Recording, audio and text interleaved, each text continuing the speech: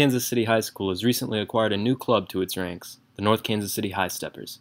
The High Steppers is an organization started in coordination with Miss Etanosa and a few other students who appealed to the head administrators to get this club started.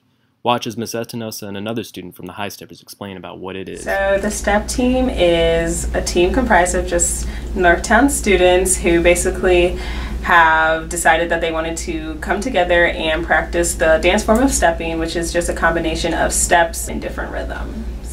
To me, STEP team is like a way to express myself in a more aggressive manner, better than just like writing or singing.